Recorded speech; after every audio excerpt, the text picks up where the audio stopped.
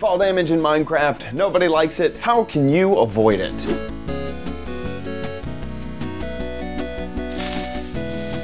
Hey guys, it's OMG Chad. We're gonna take a look at fall damage in this episode. Now, these are a few techniques on how to prepare for fall damage. So like some things that you might be able to build in your world so that you could stop fall damage. A few things that you can do on the fly if you happen to be, say, flying with elytra, your elytra break and you take a big tumble.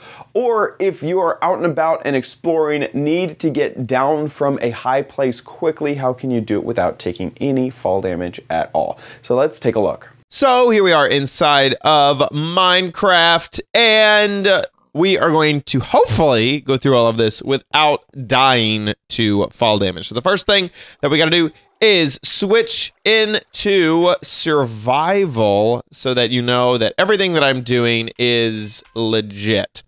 Now, you can fall up to 23 blocks without dying. So this ladder is 23 blocks tall, and as I fall off of it onto the other side without jumping, I should be at half a heart. There we go. And I didn't die. Now, obviously, the things that will make sure that you don't take as much fall damage are feather falling.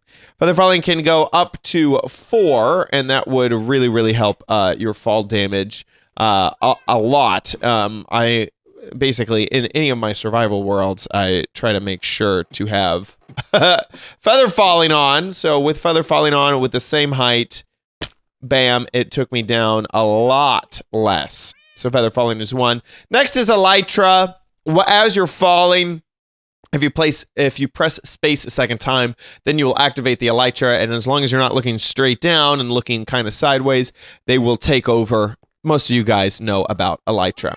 Next is water buckets, and to test out these next ones, I am going to teleport myself up into the air to show you guys. So I'm going to go up 100 blocks, and the thing to do with this is to look straight down and spam click the water bucket. Is just click it over and over and over again while making sure to look straight down. Ah, I didn't do it. Oh, I was so hoping I could go this entire time of recording. Oh, whoops, I just put on my feather falling. Oh, see, dang, darn. Well, I was hoping that I could go the whole recording without dying once to fall damage. But as you can see, even someone who knows what they're doing, it can sometimes work and sometimes not work to catch the water in the on the block. Now, whenever you do fall, you'll notice that your view actually goes below your feet almost. You can see that my view gets kind of locked right here, but as I fall, my view almost goes back a bit. Just ignore that. You can kind of see that I almost go below where I'm falling. Oh, and see, sometimes that happens as well, where you fall and then you place the block, but it wasn't placed quick enough in order for you to actually fall into it. Anyway, you saw what happened. Okay, let's pick up that water. Next is slime blocks. Slime blocks have been in the game for a little while.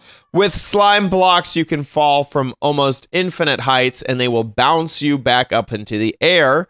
If you get tired of this bouncing, you can actually hit the space bar or whatever jump key, and you'll jump, kind of resetting your height. So you can fall from really big heights. I'm going to press the space bar, and you can see that it's really not that exciting once I actually land on the slime. Instead of that huge jump that you did before this thing, oh my gosh, well, that's just annoying. So if you hit space bar, then you won't do that, and you'll be able to get right off of the slime blocks really quickly. Another thing, so this is kind of like, you'd have to have this already set up at a base. Also, of course, you guys probably have known that you can put down water and fall into a pretty shallow amount of water. Let me go ahead and get in here and then teleport up. And even in this 1 block of water, I'm able to fall and reset my fall damage. So Water and slime blocks are all things that you kind of have to have set up in advance. Also, this next one, which is a boat, you kind of need to think of as you're about ready to make your fall. This can't be something you do, like, let's say you're flying along with your elytra, and then they break and you start to fall and you need to think quickly on your feet to recover. A boat cannot be used. But if you're at the top of a high mountain or a high fall and you want to make your way down safely, you can use a boat, get in the boat, and then I'm just going to go into F5 here, push yourself off just by using your arrow keys, and you'll slowly fall to the ground, and then you will not take fall damage as you hit the ground, which is kind of nice. But you do have to think of that before you fall off. Next is a new potion to 1.13, the potion of slow falling. With this, if you were to drink your potion, as long as you can drink it before you hit the ground, you'll be safe and you won't take any fall damage. You really don't need any lead time on this. As long as you have it completely consumed before you hit the block, you'll be good. It does kind of, as you're falling, give a sort of a slowdown animation the longer that you fall, but that doesn't really matter so much. The next one that I am positively sure that I am not going to do correctly is, as you are falling, you can place down a ladder or try to catch a ladder, and that ladder will slow your fall. So you can reset your falling speed if you hit that ladder.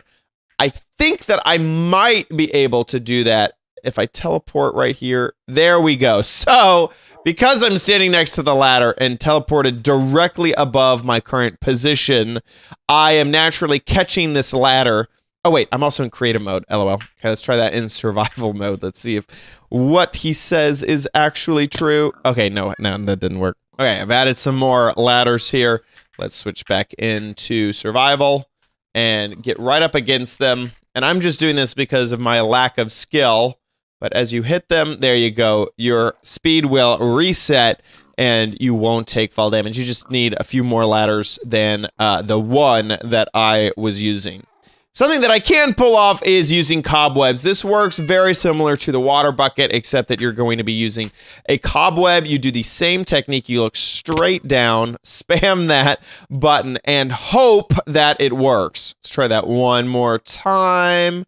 Spam click. Uh-oh. Third try. Fourth try's the charm. There we go. So we're able to pull that one off. So as you can see, even if you know exactly what you're doing and you don't even have nerves at the moment, it can still be difficult to pull off. A little bit less difficult is the Ender Pearl, where you throw it right before you hit the ground, and the Ender Pearl will hit the ground before you do and reset your speed. You'll take the same amount of damage as if you were just to normally throw an Ender Pearl around. So it's a lot better than taking the fall damage. You can really throw this almost at any point because if you throw it straight down, the Ender Pearl will go faster than you as you are falling. Next, if you thought the ones before, like landing on a ladder or putting down cobwebs, was difficult, you can land on an animal and be able to not take fall damage.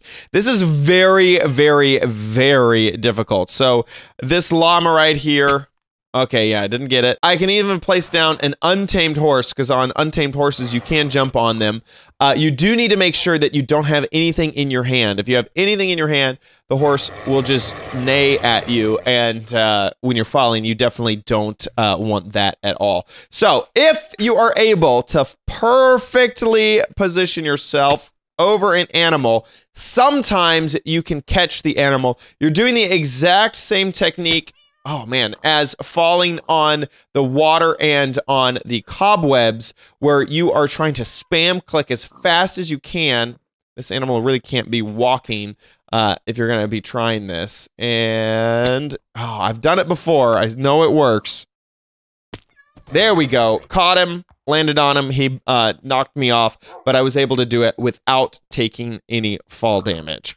And finally, the final thing that you can do in order to avoid fall damage is probably the most cheaty way of pulling it off, and that is to log out and log back in to your world, and that will reset your falling from where you last were. So if we go ahead and TP up again, you can really, especially if you're in a single player, hit escape at the last minute, hit save and quit whenever you want, log back in, and there you go. Your fall damage is completely reset. So that could work for you as well. Hope you found this useful. This is just kind of a list of ideas that me and my Twitch chat came up with. So if there's anything that we forgot to mention, make sure you mention it in the comments down below.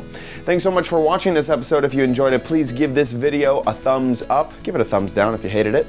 And make sure you subscribe for future tips, tricks, tutorials, and spotlights here on OMGcraft. We'll see you next time on OMGcraft. Bye!